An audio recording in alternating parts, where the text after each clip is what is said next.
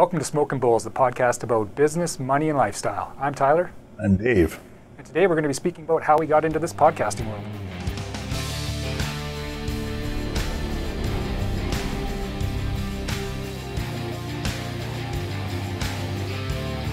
So, Dave, maybe tell me a little bit about what your primary business is and how you came into being interested in podcasting. Well, definitely 28 years as an investment professional, portfolio manager, and I think over all those years you watch the way people get information out to their potential clients, things of that nature. You've been around a long time too, so I mean we started back in the day of cold calls and seminars and pizza nights and all sorts of stuff. So I think times changed, and like everybody else in the world, we found ourselves with a lot of time on our hands over the last year and not traveling to see our clients. So how else did we, do something in place of that? So that's the idea of podcast came up. Never really heard one until we started thinking about it. That's true. When we started thinking about making a podcast, the big joke was, well, what podcasts do you guys follow? And we were like, we haven't really watched one before. That was bad. Yeah. So we found this as a way, I guess, just to really get in touch with our clients again, a way to stay in touch with our clients, and not just our clients, but try and just share some of the insights we have around our primary business, which is our investment and insurance planning business. And some of the work that we do for entrepreneurs is something that I think is unique and that we can kind of share on a larger platform. So podcasting became a fit for that. Yeah. I think the big catalyst probably was the fact that we couldn't see our clients face to face. So, if we had decided to tell all of our clients that we traveled to see, by the way, we're not coming to see anymore, we're going to do it by Zoom, how many clients would we have lost? So forced into it, Zoom became a big thing for us to do full-blown meetings that we weren't doing before, and that kind of morphed into, well, if we can talk to our clients from 1,000 kilometers away, why can't we talk to anybody 2,000, 3,000 kilometers away? So that's the podcast of sharing ideas. Yeah, that was one thing that was great, was sometimes we've got to train our clients on the technology that we want to use in order to operate our business. This was one where they self-trained. Like if they wanted to talk to their neighbor down the street, they had to use Zoom, or they had to use a video calling service. Talk to the grandkids. Exactly. Whoever they wanted to get in touch with, they needed to embrace the new technology. So we're on board for that. So anyway, that's getting us to the podcast range, and we've chatted a bit about what our business looked like, our primary business, before we got to podcasting. Obviously, it being the investment and wealth management side. How did you get into that investment side, the wealth management side?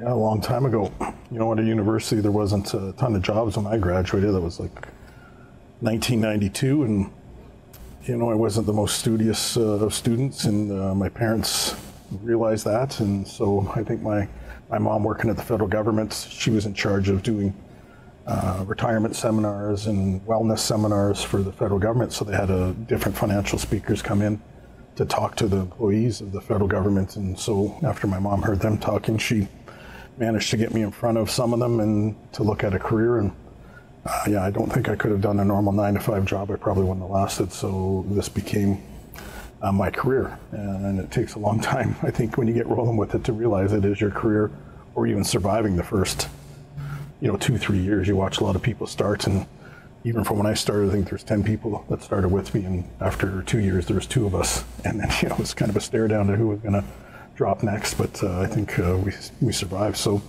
that's how I got into it, and I just like the concept of, I think maybe more it was the concept of, there's a way to make money without working, so how do I get into that, and how do I find a way to create wealth, and it's morphed over the years because you got better educated, you became kind of a master of your profession over time. Yes, I would agree. What really attracted me to that side of business, our primary business, was talking to my dad's financial planner way back when I had just graduated university and didn't know what I was going to do with myself. And my dad's financial planner at the time had spoken really highly of this career and the ability to use it as a way to create a recurring revenue stream and design your own business. So that got me into it, and he pointed me in the right direction of the additional education I needed to get, and away I went. I mean, think about it. You were becoming an entrepreneur without knowing. That's right. You chose the entrepreneur way. I had no idea, and didn't really become an entrepreneur until many years later. I mean, for the longest time, you're just doing whatever business you can do in order to pay your bills, and you're really not running a business efficiently yet. Once you get a little further in, then you're starting to hire hire on staff to help do some of the tasks that aren't money-making tasks for you, and you slowly grow your business. So, I mean, you and I met back in 2007. That was when we met at a conference, because we had this, in Banff. We had the same back office at the time, Professional Investment Services Canada. They no longer exist. Piscan. Yeah, Piscan. So they're long gone. But we met at that conference in 2007. Bit of background on us, that 2007 conference led to me renting some office space from Dave. We worked together in that same space for 3 years, together but separate. We didn't have combined practices. But after about 3 years of working together, we realized we're doing a lot of joint work. We work in a very similar manner. And we were scaling. Just like a good entrepreneurs, you got to find your economies of scale, and we could share reception area, we could share meeting rooms, we could share marketing, we could share client events. So it made sense at that point to just smash our practices together and go after it as a couple, as a business owners that can advance our practice more quickly together than we can apart. Yeah. So that's 14 years ago, I guess, and that's a long time. I've only known my wife for 15 years, so I barely know her longer than I've known you. Maybe you should have met her before you met me. I did meet her before I met you, but just barely. Yeah. Ooh, she saved the day. She did. Doesn't even know it. Yeah. So, and that brings us all the way up to today. We've obviously been really successful in that partnership, and we've watched a lot of other partnerships in our careers and in our business. We've watched them blow up and fail. So we've been really lucky to succeed, and that's brought us to here, where we're always looking for new ways to advance our business and stay in contact with our clients and educate our clients, and that's what this platform is going to be used for. If you think about that, I mean, just even your comment there about, since we're going to spend our podcast talking about entrepreneurs and growth of businesses and how to scale up and things of that nature, you think about how we got together, and then you're looking at others that we've seen that have failed. And I think, you got to look at some of the differences of the things that we did, and we were very, I would say, meticulous about the business plan and about the outs, and by outs, almost your business will, we decided to write down on paper, this is our agreement. This is if one of us leaves, this is if one of us passes away. We wrote our shareholders agreement, technically, if you want to call it, without really having a corporation at that time. And we wrote it all out ahead of time. And that would allow one of us to get out. And I think that's probably one of the things we'll talk about over and over throughout these podcasts, is the fact that most businesses don't have anything in place to deal with the failing of one of the partners, or you end up with that partner's spouse technically as your partner if something happens. So I think that's going to be something we touch on quite a bit. I would agree, and I think one of the things that we did right out of the gates was we planned to fail. I mean, that's what you're referencing, and nobody plans to fail. Everybody comes out of the chute planning to succeed and shoot the lights out, and that's our hope. But we had to lay the groundwork for if there was failure, if there was a falling out between us, or if one of us weren't able to work. What were the out clauses? How did we separate our businesses? And that's no fun to plan like that. I remember working through those stages, but man, I think by getting that right and knowing what could go wrong at the outset was helpful in making sure that we were on the same page going forward. Still easier than writing up a prenup. Yeah. It was virtually the same thing, but for business. But okay, so that gets us to through our careers and what we've done to get to where we are today. What's outside of work, because we've already talked about being an entrepreneur sometimes gives you the ability to have some free time in your schedule and different sections of free time that maybe a normal employee wouldn't have. So where you can take bulk periods of time off, or where you can align your day in such a way that you can do some neat activities. So what's some of the fun stuff that you get into when you're in your free time? Yeah, I think obviously, the growth of our businesses over the years has kind of provided us with the ability, and talking once again, the technology, being able to work from afar in different situations. I don't think no matter what I do with my free time, you're still kind of tied into this all the time. And you have to set some time aside to work on those things, and you have to kind of mix them together with pleasure. And a lot of people, there's a lot of talk about don't bring your work home, or when you go on holidays, turn your phones off, all that. And I've never found that to work for me. Partially, I think some of that's if you have a much more stressful job than what we have. I love coming to work every day, and I love the job what we do, and I love the way it's set up. So I don't feel like I have to go away and turn my phone off. I want to stay on top of it, and it doesn't really ruin a day for me. So, spend my time have a summer cottage in Ontario, and I can go work there for 2 months, and I can still accomplish as many calls and as many meetings as I do right now from there. Probably the best thing that is it's 2 hours ahead of this time, so by the time I settle in, I can actually call my clients before 9 o'clock, and they probably wonder what the heck I'm doing, So it's I picked up 2 hours on the other side, so I get a lot of my work done before noon, which is awesome. And then can enjoy the time with the family, and that's what we do. Soak up the sun, and and then there's the normal, the holidays, the trips, and lots of golf. If I can get as many golf rounds in as I can, so. Yeah, I told my wife. She said, "What are your resolutions this year in January?" And I never do like New Year's resolutions. And I said, "My resolution this year is to play more golf." And she's like, "What?" And I'm like, "Why can't a resolution be something fun? Why does a resolution always have to be, oh, I want to work out more, I got to lose weight, or I got to change my eating habits, or whatever it might be?" I was like, no, I need to get more golf games in this year. It was pretty weak last year. They had COVID-19 shut down my men's league, so I didn't get to golf as much. I'm a golfer as well. Probably don't get nearly as many rounds in as you do, but maybe this year, that's my resolution. I think it works. It's my only resolution that ever comes true. Hey, well, you see, I haven't knocked the weight off, but I sure golf a lot more. Yeah, so that's one of mine, I guess, and one of the things I enjoy to do. I wanted to go back to one of the comments you made about our job's not that stressful, and I would agree. I don't find a lot of stress in our job, but I don't want you to diminish, or I don't think we should diminish the work that comes with our career and the business that we've created. I think if you plugged somebody else into our business, their stress would go through the roof. And I think because we enjoy our business and we enjoy our clients and we enjoy the work that we do, our stress level's less. So we I think are really lucky in that sense that we picked a career that we're happy with. Whereas if somebody wasn't happy in their career, they're probably super stressed. It doesn't matter what it is that they're doing. So it's how we manage our clients too. I think it took us a lot of years to get to that stage where we're discretionary money managers. We manage the portfolios. We've picked the way we run money. That's the most effective, we think, for our clients. But at the same time, never in my career did I ever want to go home and worry that we've set something up that's gonna. That I don't want those phone calls every morning from clients. And occasionally you get those. You're never going to get away from that. But when the markets go up and down, which they always will do. We don't have that barrage of phone calls and then nothing, barrage of phone calls and then nothing.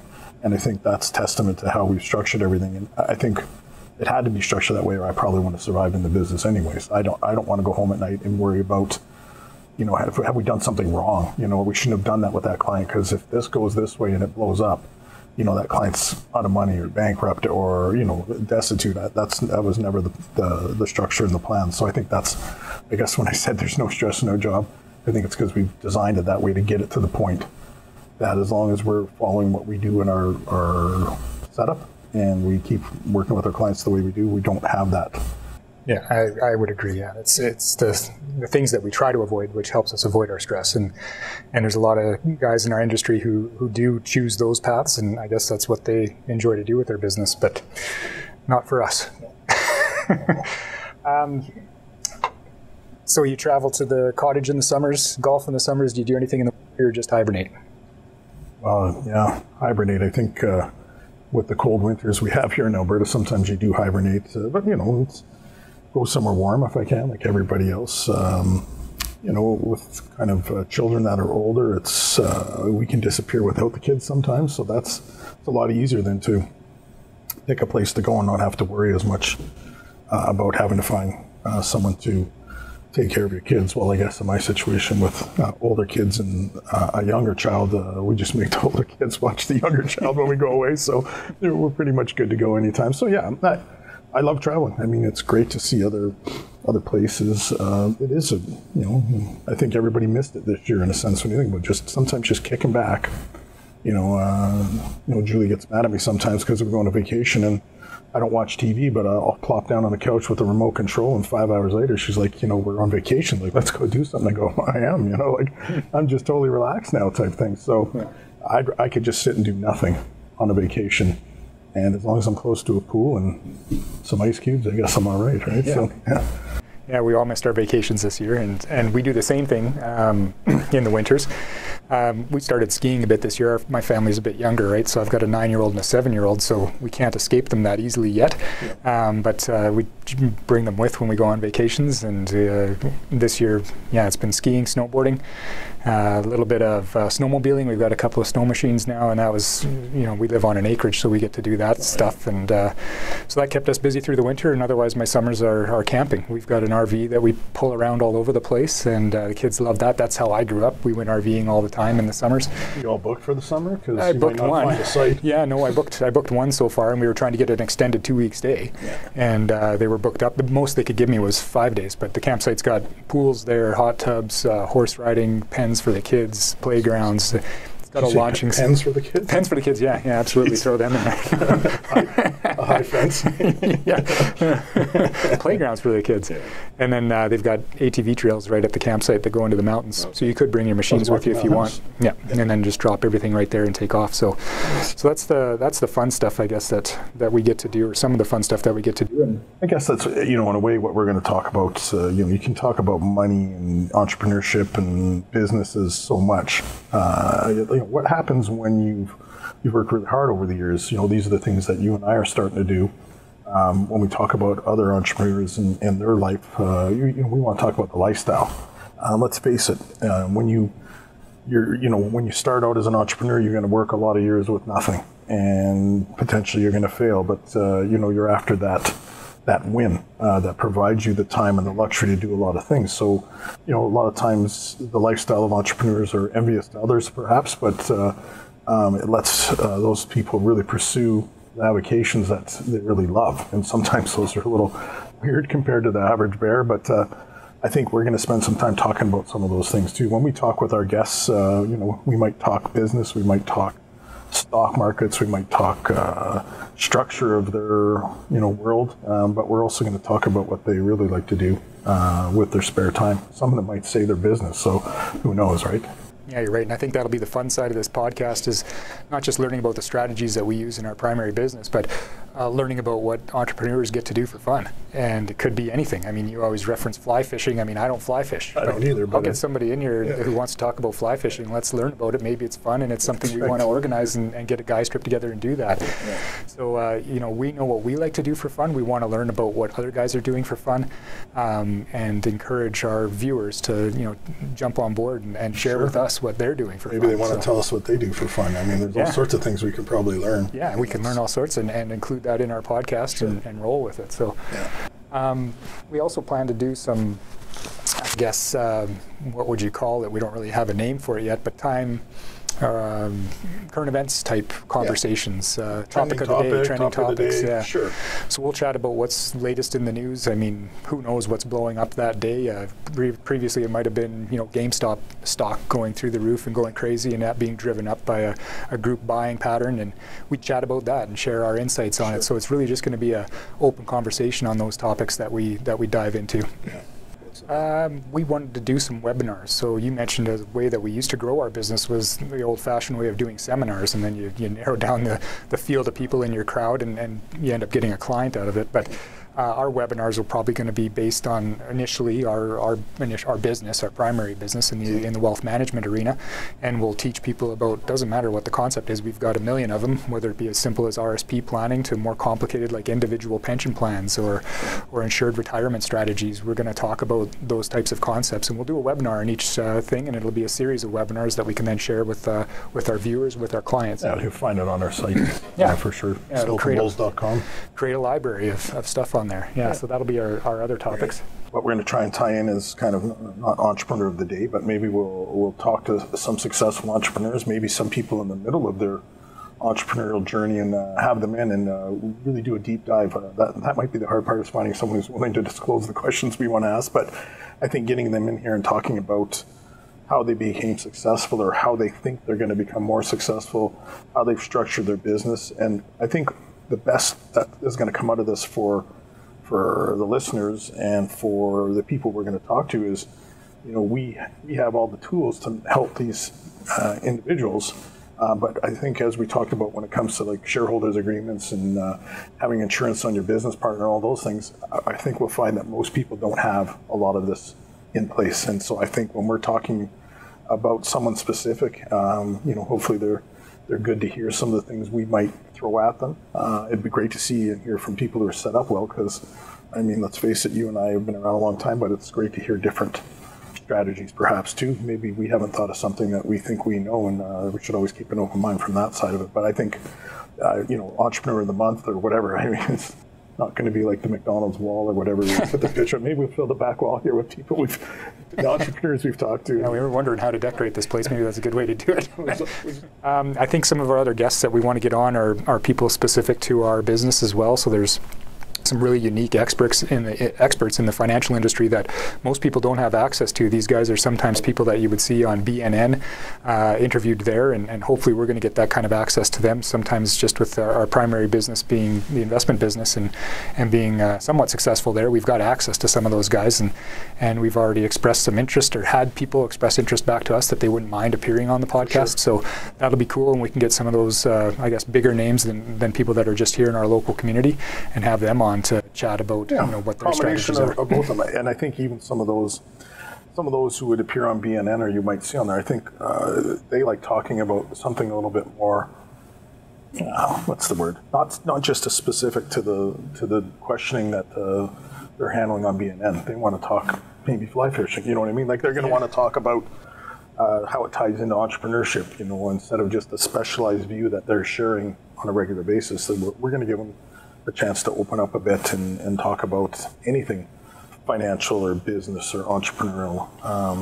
That's the key for the people we want to bring in. And lifestyle too, like you said. I'd be interested to hear the lifestyle of some of these guys and see what they do outside of the stuff they do in front of their computer screen every day. So let's talk about today's smoking topic. Today's smoking topic about what people expect after COVID is wrapped up, and the vaccines have rolled out, and people are getting back to work, stores, restaurants, movie theaters, airlines, everything's opening back up, and we're back to life as normal, or whatever that new normal looks like. Mm-hmm. What do you think that's going to look like? Well, obviously I think there's 9 million opinions on things like this. I think I'll focus more on a comment about when it's truly kind of open, not this partial or it's never going to open, will never be the same. I'm not going to go with any of those type of things. I'm just going to go with the fact that a lot of people locked up for a long time. A lot of money was being stashed and saved. As much as people think, the economic times are a bit tough for this year, I think it was for a lot of people, but for a lot of other people, they pocketed tons of money. How many people have airline credits, flight credits, maybe hotel credits? So I think we're going to see a big push on people traveling and doing things that maybe they would have done normally, but I also think we're going to see some people who are going to start doing things that they normally wouldn't do because they were afraid that maybe they won't get a chance to do them. So the sheer volume of people, I think, joining in on some leisure things that are not the leisure things of last year. I mean, last year the leisure things were, having a look at their cardboard boxes in the basement to find out what baseball cards they had, those type of things. So I think you're going to see people, and there's going to be great competition for seats on a plane and competition for spots at a resort. I think prices are going to go through the roof. I mean, let's face it, airlines haven't made any money, nor have hotels and other leisure operators. So I would expect your average flight is going to be, 1.5 to 2 times the price you would normally pay.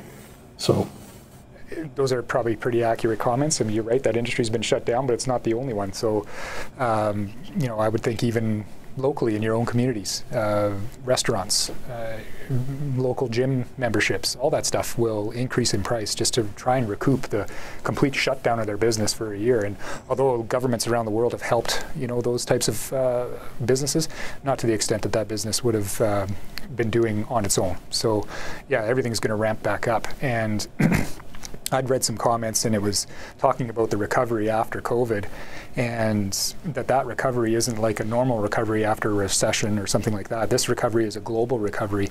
And the last time we've really seen, a global economy shut down is after a world war. There's really no times that the world economy actually shuts down. So there's people out depression. Well, the Great Depression, maybe. Right, and what brought that out was, you know, the World War II happening and that ramp up. But shutting down for a war so that all of your efforts go into that wartime activity and then reopening after that is what I've read is what we're going to experience after this, that our economies aren't going to only recover and get back to where they are, but they're going to rip. So that's exciting, I guess, but it's also somewhat worrisome because the inflation of products around you, whether it be going to your local restaurant, traveling to your favorite destination, all those prices are all going to probably rise. But some of them have already. Oh yeah, and with that, everything else rises around it. So your markets are gonna rip, and your real estate market is gonna rip. We're already starting to see evidence of that. So, as COVID continues to play itself out and the vaccine continues to roll out, we're gonna continue to recover in such a way that we've never seen before. So, and everybody back to their offices? Good question. I think there's going to be a lot of people that probably stay home. I think there's going to be a lot of businesses that take a look at how they've designed their operation and realize that they can be just as effective having some people working from home. What does that mean to the commercial real estate market? I don't know. I think that's a real tough one. I mean, as much as COVID is over, everybody's vaccinated and off everybody goes, are people going to still wear masks, or is that going to be something we're going to keep wearing? Are people going to shake hands anymore? Are people going to ride an elevator with you?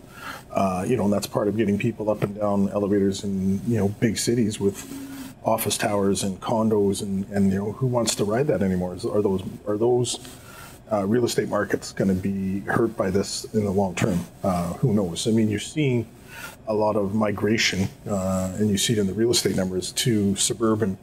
For the outer parts of the city, people want a bigger backyard, more space, more rooms, and to hide from each other. I don't know, things like that. I think that continues on for quite some time. But I think from the business point of view, like you said, there's going to be just so much activity.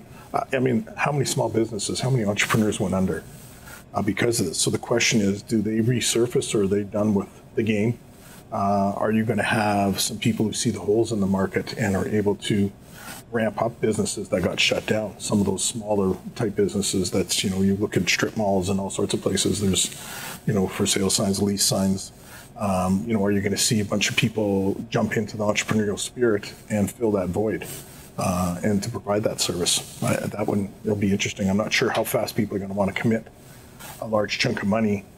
Even though, the belief is that things will expand and good times are ahead, it's a risk, right? Yeah, I think with the people get that fear of missing out, I think, too, when situations are everything's rising so quickly. So I think you will have entrepreneurs come back and want to fill that void.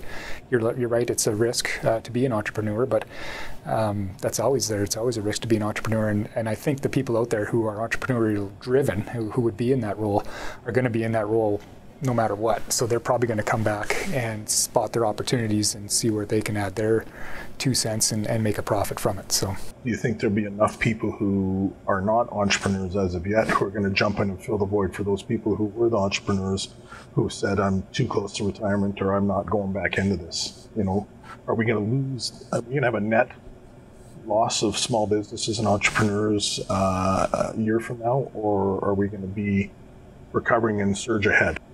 I just wonder. I think if you've been an entrepreneur for quite some time, you were within the reach of retirement. You lost a chunk of money here. How hard of work it is how much work you have to put in to build that business. Do you want to get started? Do you want to jump in again? I guess if it's in the same type of business that you're used to, maybe your ability to get rolling again is a lot quicker than someone who's new. I just wonder if people are going to get scared away. The fact that you can run a successful business for a lot of years, and then within 1 year, something out of your control can wipe you out. Yeah, it's a good point. I mean, that's for sure. If a guy goes into it thinking like that, I think part of the way we view things is from a more seasoned, more mature business. And when you look back to how we started our own businesses, you look back and go, man, I don't want to do that again. I don't think I could do that again. And it's because we know how hard it was, but ignorance is sometimes bliss, as they say. And if you're getting in at the start, you don't know the uphill struggle that you're going to have, and you're going to do it and make it work. So craft dinner days is what we call them. Craft dinner. And you craft dinner for 3 years straight to know that, and it's not an automatic, but to have someone tell you, maybe you'll make $100,000 a year in year 4, but you're going to basically eat nothing for 3 years. Yeah. And a lot of people say, well, I could do that, but there's not a lot of people who do it. You got to start at the right time too. I know when I started, I had no commitments. I mean, I was renting my apartment downtown. I had no family, like besides my immediate family. I wasn't married. I didn't have kids. If you're trying to start a business and that's what you have hanging over you already, that's going to be a real slug to try and develop your business. So I think the entrepreneurs coming in might be people, young starting professionals or people in their fields that are going to jump in and do it because they can afford those lean years. Yeah. Well, I remember from the time when I was a manager in a financial services firm and we were hiring new advisors and new potential advisors, the big things back then were, the 3 reasons you would fail were failure to not get your point across, or failure to get your point across, sorry. Not having any backup, as in you came into it with no money, per se. And then the third would be basically, no support. So if you're married, or you've got a family to support, they might be unwilling to let that happen. If you're not successful quick enough, guess what? They're going to say you got to quit. You got to find something else, and that's the thing. You have to stick it out. Success takes time, and I think that's a big thing that I worry about in this bounce back from COVID is whether people have the same tenacity to wait it out to be successful instead of expecting to be successful. And I guess I'm showing my age a bit because, I think when I chat with my kids, I guess I won't point one out. I might as well pluralize this. It's the sense of you just believe it. And you wish that you want it to happen for yourself, it happens. And I'm always, I'm not sure how successful that is, but maybe it is. Maybe I'm just old school. Maybe you are, or maybe definitely you are. I don't know. Fight me, buddy. Thanks for tuning in to Smokin Bulls, the podcast about business, money, and lifestyle. If you enjoyed what you saw today, check us out on our social media platforms and at our website, smokinbulls.com.